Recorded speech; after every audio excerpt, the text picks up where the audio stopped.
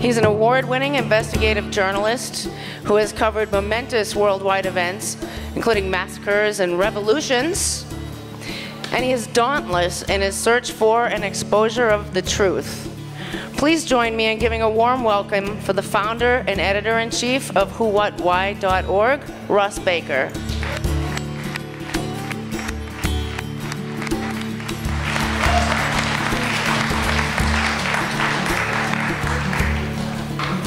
Good afternoon, New Porkshire. I was trying to think of something I could do with pork that hadn't been done yet, but that's probably been done. I am delighted to be here. I was particularly excited to see how many young people are here. They're not all here right now, but I know they were out partying last night, so hopefully they'll trickle in. It's very exciting to me to see young people engaged and thinking for themselves. And I was sitting by the campfire last night. How many of you were at the campfire last night? Okay, a lot of you, yeah. And I was sitting there, and I heard two people behind me talk about politics, and I turned around, and they must have been about 21, and I thought, wow, what is wrong with them? And then I thought, well, what is right with them? And then I thought, well, everything is right with them. This is really, really cool. So it is great to be here. I did not know what Porcupine Fest was, I have to confess, when I received an email asking me to come. And the first thing I thought was maybe it was like one of those conventions where people bring their pets and, you know, they put you know, gerbils or whatever in their pants and weasels, and then they pop up and sort of frighten people. And then I thought, well, that's actually a good metaphor for our politics today, because you got these sort of, who keeps popping up? The Clintons and the Bushes, right? And you got the Clintons and the Bushes, and I was like, where have I heard those names before?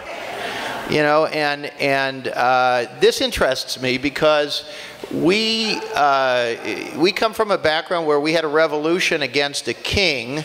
A lot of people don't remember that, but we did, and we didn't want royalty, and we didn't want dynasties, and look what we've got. And we've got now the real possibility that in our next election we're going to have the third Bush running against the second Clinton. And I happen to know that the fourth Bush is in the wings, and the third Clinton is in the wings. So yeah. So get ready for a long time of this kind of thing. And what I find so interesting about this is that people don't seem to care. Have you noticed that? It doesn't really bother people that we don't seem to have many choices. And this is really, I think, what I'm going to talk about today is about our lack of choices. And I know that you, as free-thinking people who come here and set up your booths and sell and offer all kinds of innovative things and help each other out, that you like choice. You like a variety of things. You like a healthy debate, a good argument, and a variety of viewpoints. And you don't like orthodoxies or everybody following a kind of a groupthink. And yet, look at our country. We have an establishment and a media, and to a large extent a populace that is perfectly okay that the candidates have been sort of pre-digested for us. And, you know, what does this all mean? I mean, to me, the best way to understand America today is to go to the movies. And I would recommend a movie called The Matrix. Or, do you remember The Truman Show with Jim Carrey? Where he finally realizes his whole life is a sort of a setup, a whole play. Creepily enough, that is actually a more accurate reflection of what we're dealing with than the more sane explanation, which is that everything sort of happens by accident, that the chaos, the endless wars, the perpetuation of this 1%, a very, very small number of people who seem to control almost all the resources in this country, and even more, all of this, we just sort of, you know, just take it for granted. And so this is really, there really is a crisis in this country. It's getting worse quickly, and our ability to mobilize people to do something about it is absolutely imperative. We face a discouraged, demoralized public. Most people do not know about this, do not think about this, or if they think about it, they immediately say, I can't cope with this, too depressing, I'm out of here. And we've really got to do something about it. So that's what I'd like to talk to you about today, what we can do about this. But let me give you a little bit more background.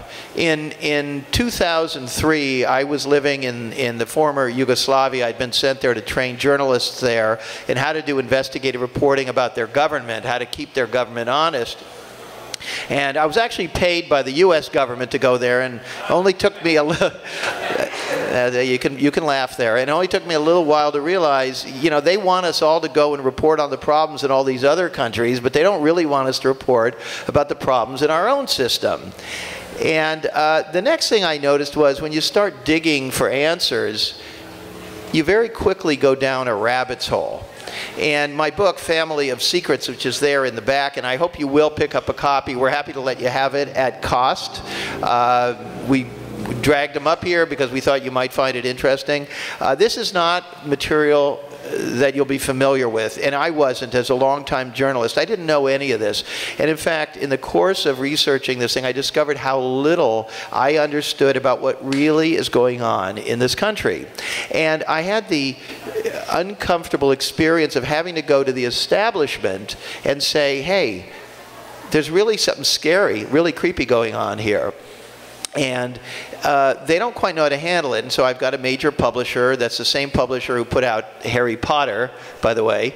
And I went to all kinds of other people who needed to get me on TV and so on. And I said, there really is something creepy going on here. And the way I found that out was I began trying to figure out, because I was living in Yugoslavia when the second Gulf War started. You know, we got 2 of those. We like to have everything in 2s if we can. The Iraq War, and where we discovered there were no weapons of mass destruction, and that the people who said there were probably knew that there weren't any. And that was okay with them.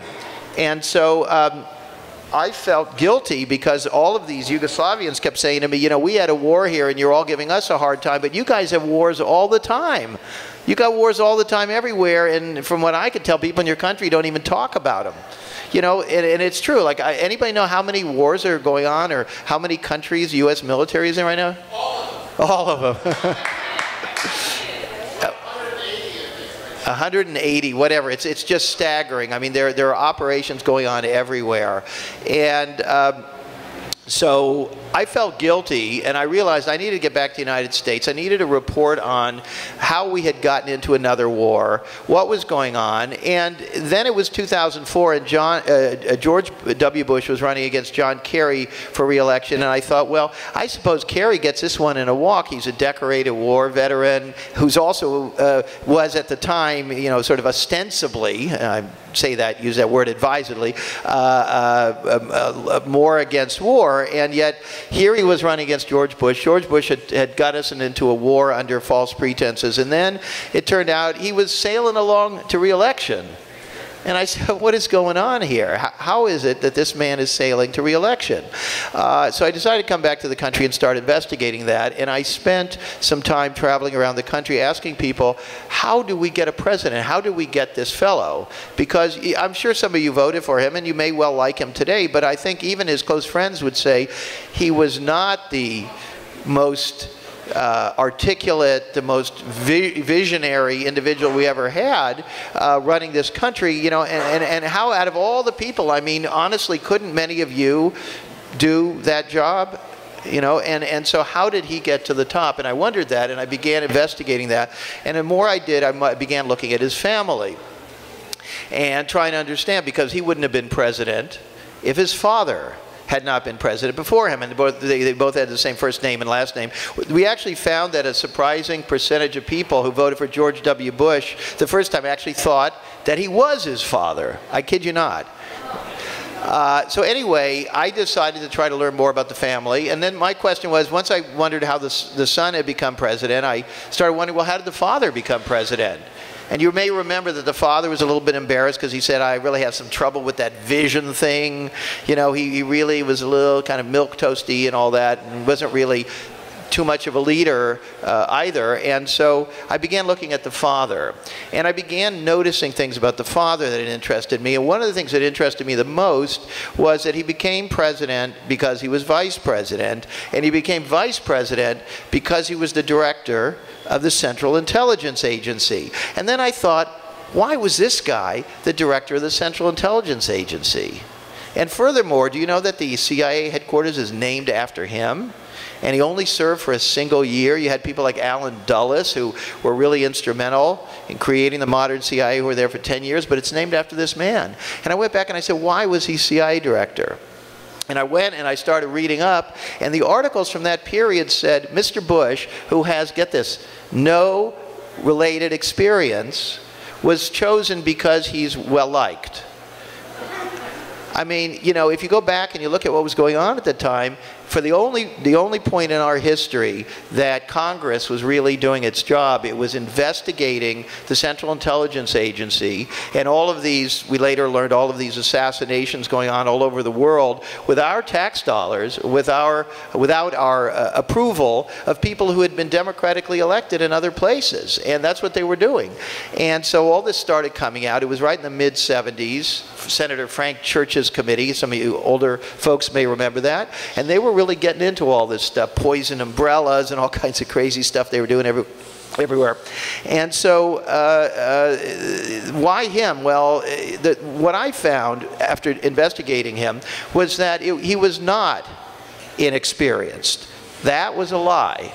The true story was he was experienced, and he was chosen for a very deliberate reason. He was chosen because he was trusted by an inner circle of people who were in the CIA as lifers, and also people outside, generally in the corporate world, who have a lot of influence in shaping our policy, and they chose him, and they told him, you go in there and you stop what Frank Church, the Senate, and the House are doing.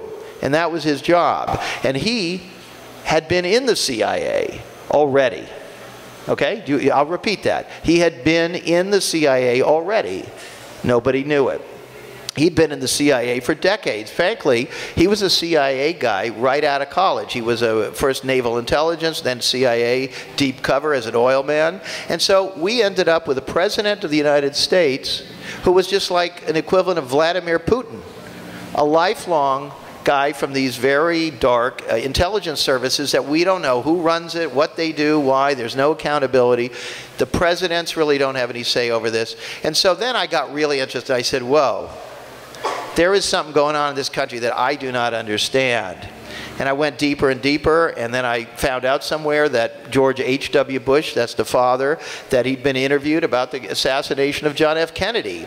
Well, he was interviewed about other things, and then the interviewer from a foreign TV crew said, Mr. Bush, you've led such an interesting life. Let's say the day Kennedy was shot, where were you? What do you remember? Where were you when you heard that he was shot?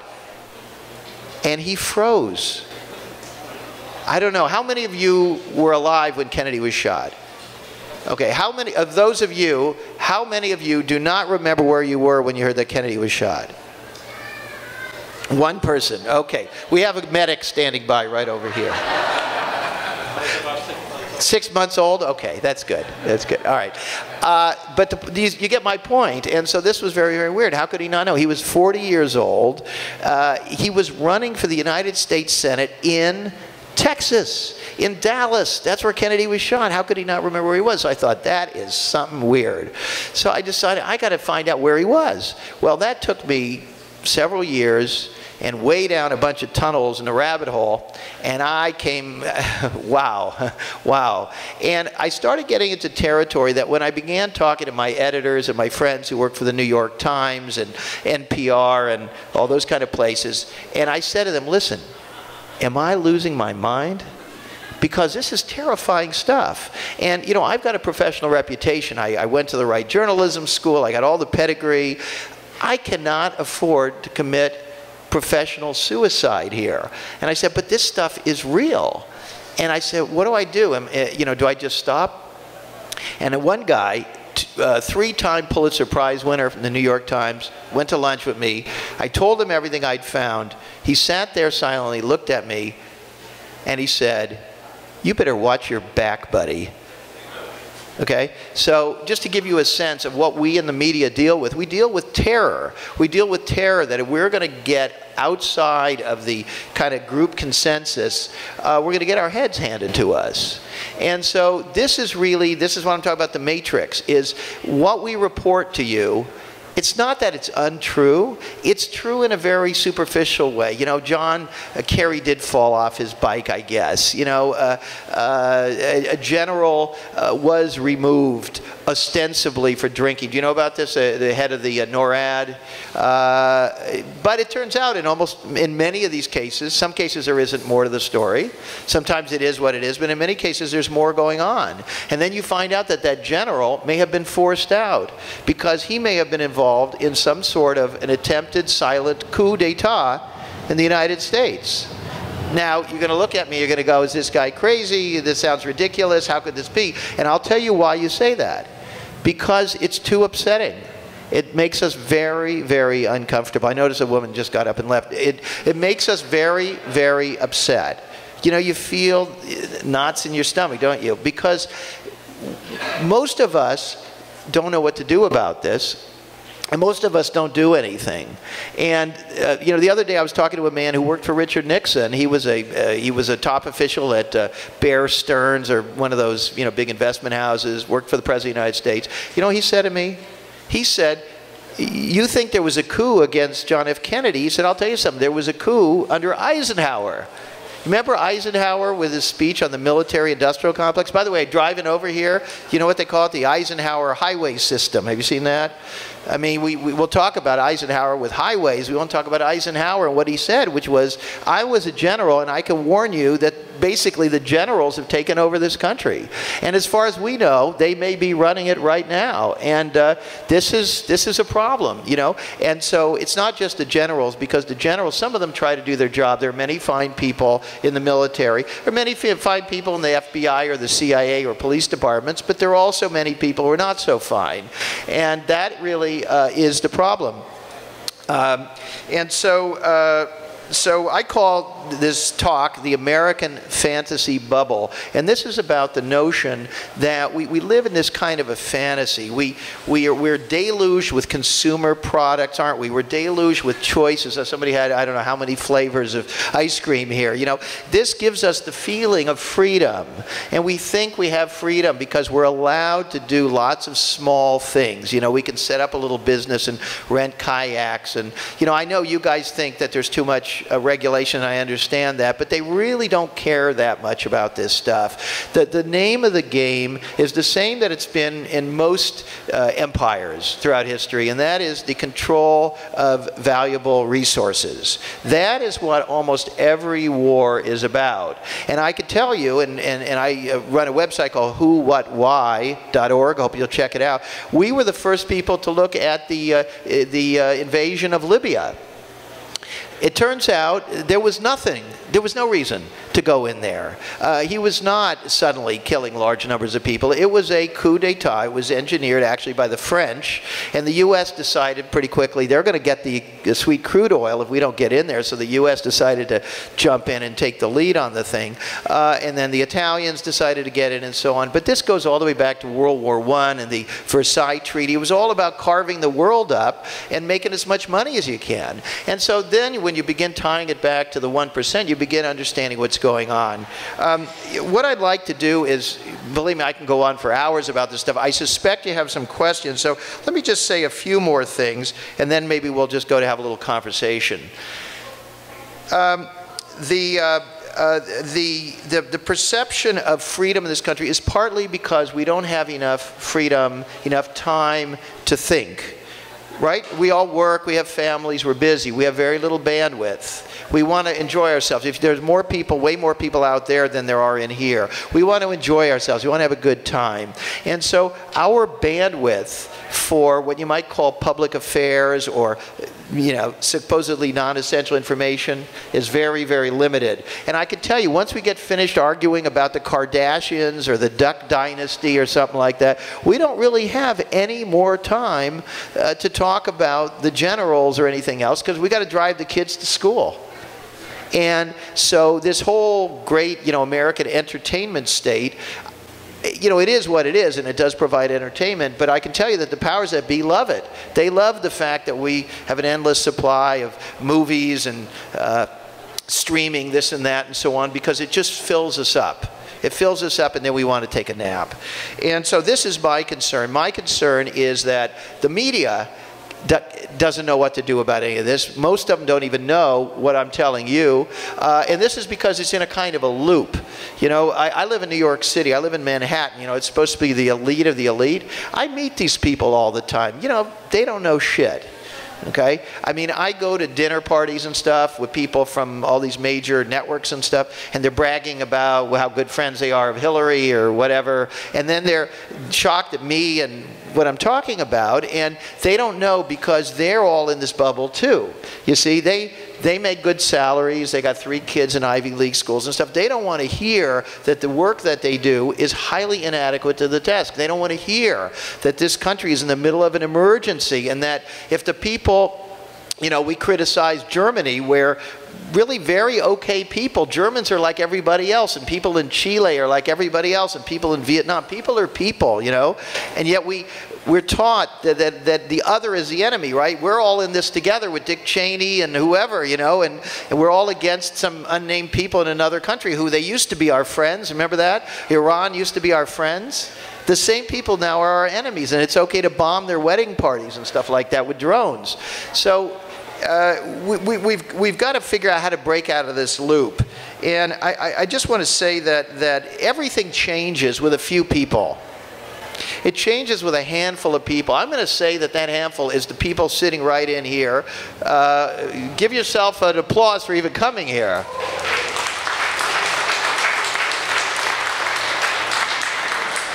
I'm going to say that it starts with the people in here. Forget about the people out there eating the pork. It starts with the people in here because you guys are change vectors. And I'll tell you what I mean. My book, Family of Secrets, from the same publisher as Harry Potter, I was told I was going to be on every major show in America. Now, a lot of you probably never heard of me, and the reason is I couldn't get on any of those shows. Originally, I was going to be on every major show you could think of, and in the end, they all canceled because they got scared. They got scared. All the major media you can think of. I have letters from publishers saying, I only wish I had the cojones to publish this. Okay? So that is what we're dealing with. But the change comes from a few people standing up. And I'm fascinated by your project here to come up to New Hampshire. I need to study it a little bit more, but I think this is fascinating to me because I remember going to a baseball game. You know when they do that thing, the wave, and everybody, you know, whatever. And I thought, how does that work? So I said, I got like 4 or 5 friends, and a few people sitting next to us. I said, here's what I want to do. I'm going to stand up. You know the clapping where they all clap in unison, and then the whole stadium claps? I said, I'm going to start clapping, and then after 5 seconds, you start, and then you start, and then you start. We had like 7 people. We got that entire baseball stadium clapping. And that to me is a metaphor, because all you need, all the rest of the people are going to be taking their nap or whatever, is get over there and kick them in the butt, because that's what they need. It's going to be a few of you. It's going to be a few of you. And here's a really good news. A lot of this stuff can be done with almost no effort at all. Find some source of information you like. I hope you will. We have some sign-up sheets back there. Get on our mailing list for who, what, why. We think we're doing journalism that's more honest. We're a nonprofit. We don't take any corporate money or any ads, any money from political parties or unions or anything. And we really are interested in being agnostic and going in and saying, whatever the issue is, we don't have a dog in the fight. We want to look at, as best as we can, at the facts and figure out what's going on. We think that's a valuable service.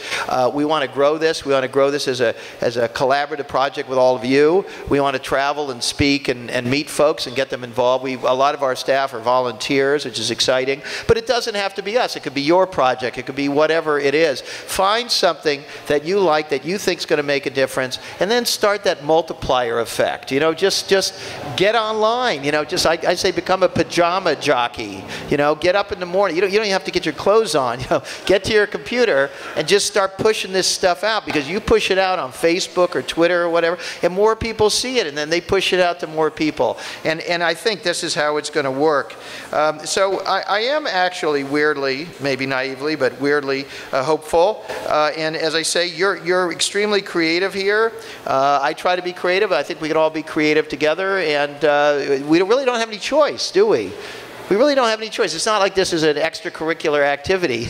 You know, preserving freedom and preventing totalitarianism from coming to our country. I mean, this is not an optional thing. I think it's something we can agree that we all have to do. So I'll thank you very much, and I'm happy to take some questions.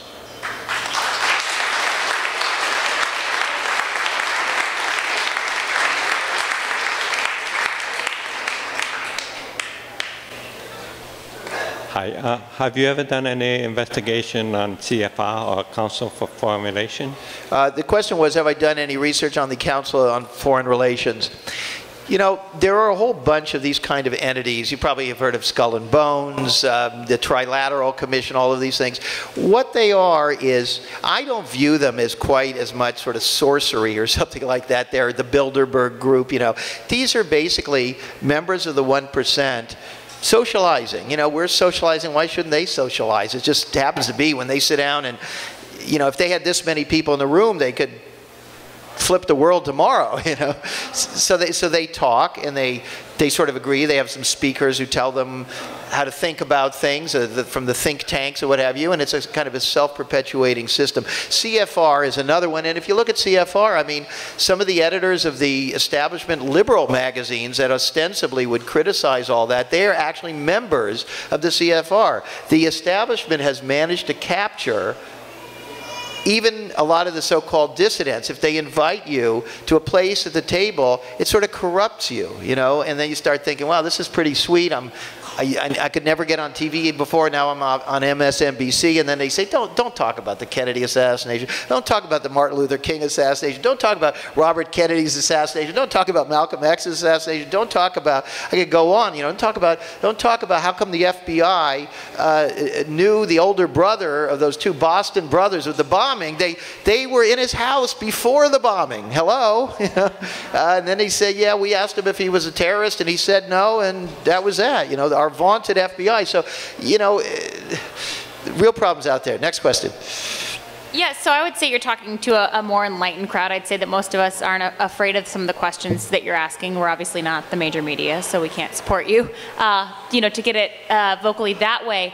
But some of us do and don't vote. That's, you know, necessarily a thing. But you're right, we're coming up against a very possible Bush versus Clinton situation again. Is there anyone in the presidential field that you feel might not be that scary of a candidate?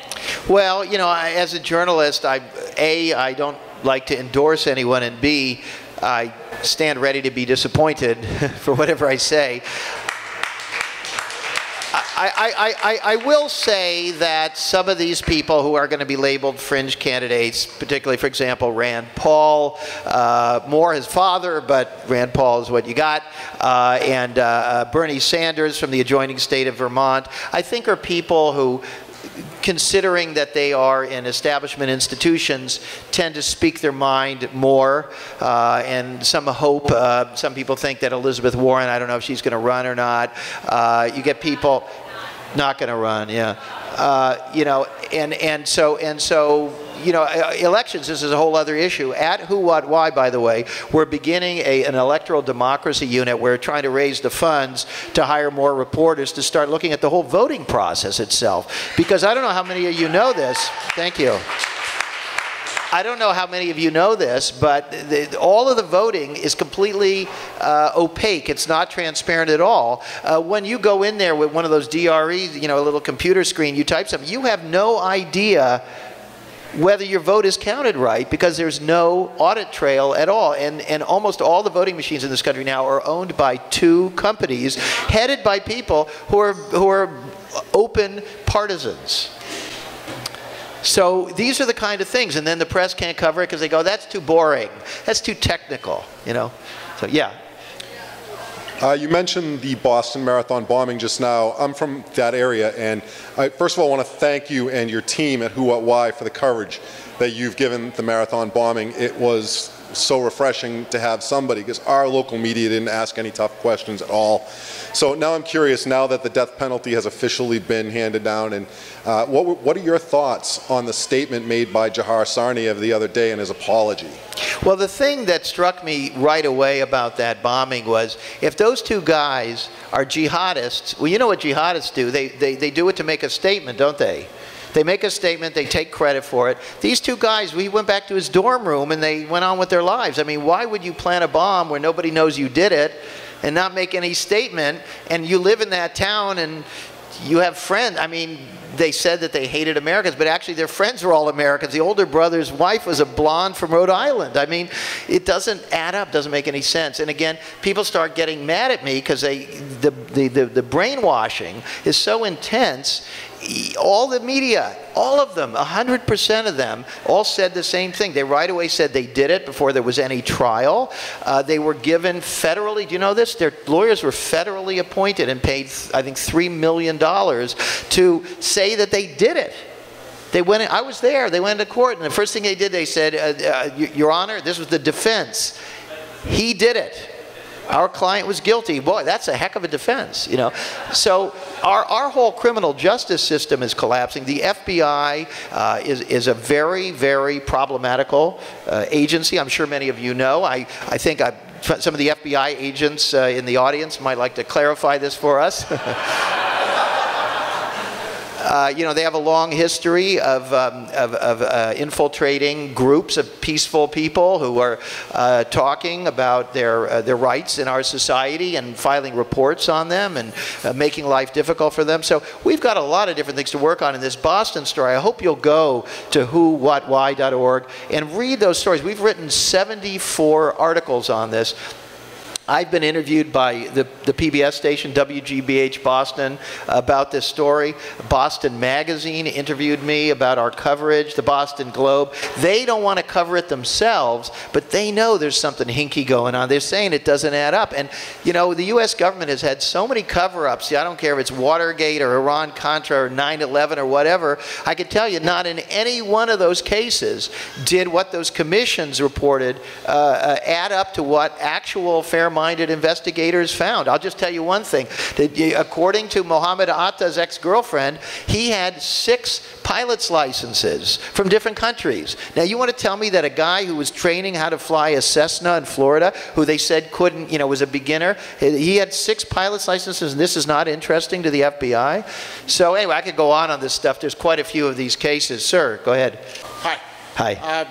I'm interested in your thoughts on ISIS, the root cause, and who's funding them, who organized them, and why they seem to have such a head of steam. Yeah. So here's ISIS, right? Is another one of these weird things. Comes out of nowhere. It's like one of the best armies in the world. They got unlimited amounts of fuel and vehicles and weaponry. You know, how is that possible? Honestly, the best, most expensive military in the country cannot stop some guys who are controlling, what, half of Iraq? I mean, they really, frankly, they threaten Baghdad. I mean, what was all that for? How many of our people died? How many of their people died? I mean, this is insanity. And I have to just tell you, I look at these things and I say, I would like to put some reporters on that story to find out what's the real back tail to ISIS.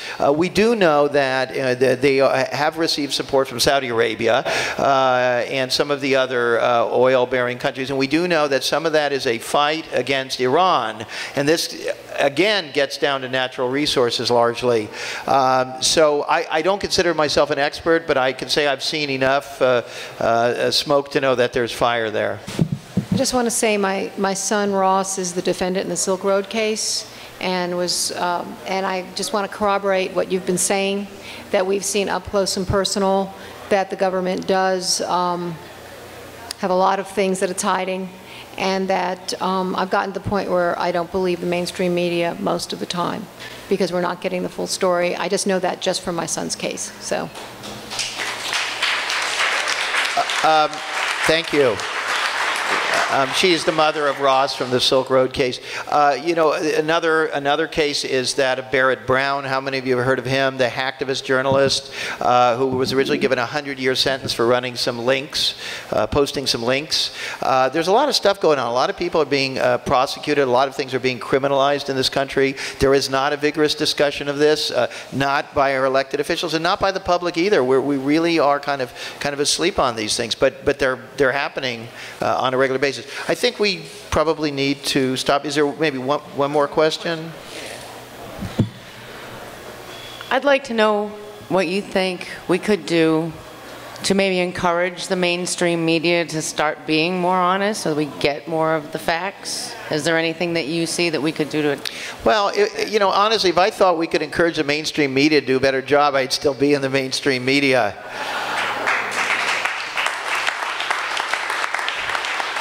I think what we need to do is vote with our feet, because I can tell you this: as soon as a Julian Assange comes along, or a Snowden or something, first, you know what they say, first they attack them, then they ridicule them, and then they embrace them, whatever that saying is.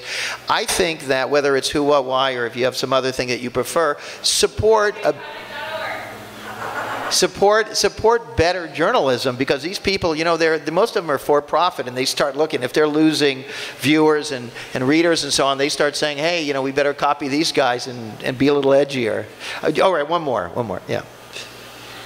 You had mentioned earlier about a coup d'etat against Eisenhower back in the day. I'm wondering, in your research down the rabbit hole with the power structure and everything like that, if you've uncovered any kind of evidence that there's a current power structure between high-ranking military officials and civil authorities today.